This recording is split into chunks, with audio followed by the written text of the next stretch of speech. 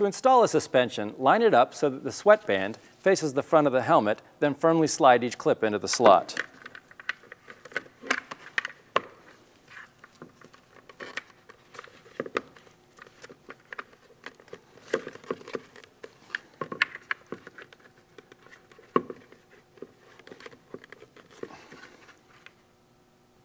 Push the bottom crown strap toward the center of the cap or hat. Place it on your head and push the shell down until you reach a comfortable wearing height.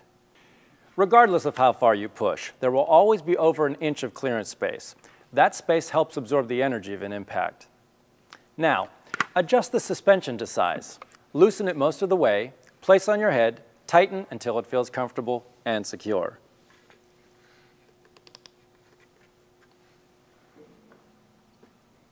If your MSA helmet uses rivets to hold the suspension or accessories in place, line up the 4 clips with the studs, then slide the prongs under each stud. Pull down on the strap until the clips are firmly in place. If you prefer to wear your cap backwards, make sure you reverse the suspension so that the sweatband faces the back of the helmet. Always wear the suspension with the nape strap fitted behind your head. Be sure to look for the official reverse donning logo to determine if your hard hat may be worn backwards without voiding approvals. In order to provide maximum protection, the helmet must fit securely on the head and the suspension must be adjusted to a snug fit. Do not mix suspension and helmet sizes.